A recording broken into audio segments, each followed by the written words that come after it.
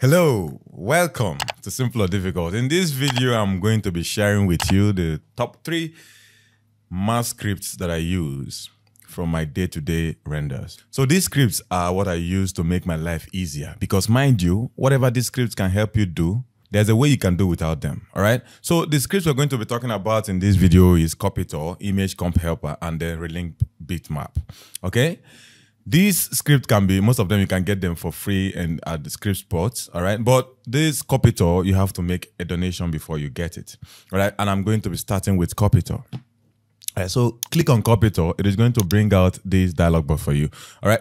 What this Copytor does for you is it helps you to copy and paste objects from one 3ds scene to the other. If you are using 3ds Max, you should know by now that you cannot do Ctrl+C and Ctrl+V. You cannot copy and paste between 2 different 3ds Max scenes. So that is where Copytor comes in.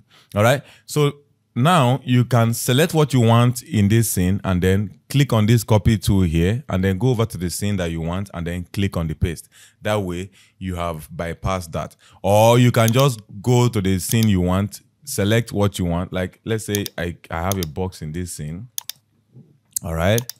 And I just come over here and then I do export selected. Okay. Export selected will export this thing out. And then you go over to the new scene and then you just, when you come over there, you will now import it and merge it into the scene that you want. But with this Copytor, you just go over there, click on the Copytor, then click on copy 1. You have up to 6 slots where you can copy things into. And what happens is that when, you know, this place, I already have something in here. If I click copy again, it's going to overwrite it with this box. So when you go to the scene you want to paste, whatever that is, you just click on the image itself. It is going to paste it for you. That way you have done your copy and paste without having to export and then import and merge. All right. So the next one is this one we already talked about. It works very well with camera. So I'm going to just go ahead and just draw a camera. Okay. So we can move along easily. I'm going to select the Corona camera and then I'm just going to draw it. Don't matter, just draw it anyhow you want. I just want to show you something with it. So let me go ahead and select 2 viewports. Put my camera on this view. Okay, make it solid. So with this now, you can use the image comp helper. I've already done a tutorial about this. What it does is it helps you frame your, do your composition properly in 3ds Max by giving you these composition guides and also helping you with aspect ratios and then camera focal length, okay, that you can just click and it just basically makes your life easier for you, okay? But these things, you can always do them in the camera settings. You can always change your aspect ratios in the render settings. But here, it gives you a preset that we can see the way it's changing this thing for you. You can change it to different types of guides that will help you frame your images properly. You can even put the golden spiral like so, and then you can use it to frame things you want to be in frame the way you want them to be. Okay. So that's the script number 2. So now the script number 3 that I would like us to talk about, let me just remove this save frame by hitting Shift F, is the Relink Bitmap. All right. Usually when you import and you merge a 3ds Max model, let's say you are working with a car and then you downloaded a car and you bring it in and you import them. All right. What happens is that sometimes, if not sometimes, most times the model will come in, but the map that are associated with that model would need a little bit of relinking for it to happen. All right. So there are various ways you can go into your customer UI and then relink it from there, or you can just come over here, go to asset tracking. Okay.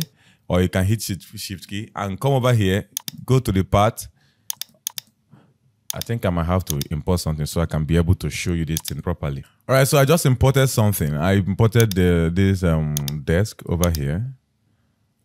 Let's see. Let me just put it inside frame over here.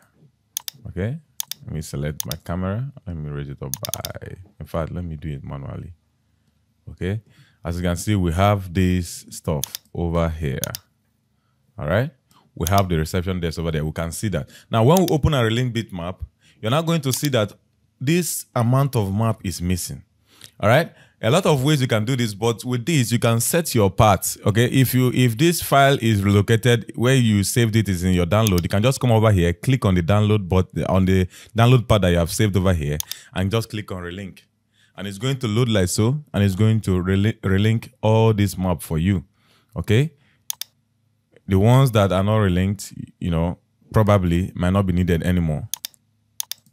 Okay, as you can see, everything is here. So now to be able to create this saved part, all you need to do is click on this plus button, click on this triple dot, and then you can go to where you want. You know, you can select the desktop, you can select your pictures, and then you hit select folder, and then you hit add. It's going to add it here for you. So now you can just select this part and then, you know, relink it. There's nothing there, so it's not going to relink anything for you. Okay, you can select document and relink.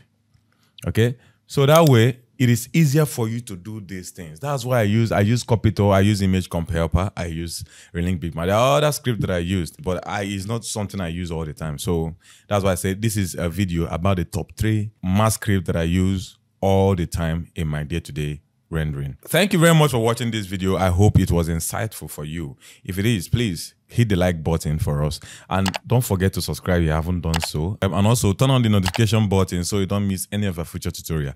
Thank you very much for watching this video. I'll see you in the next one.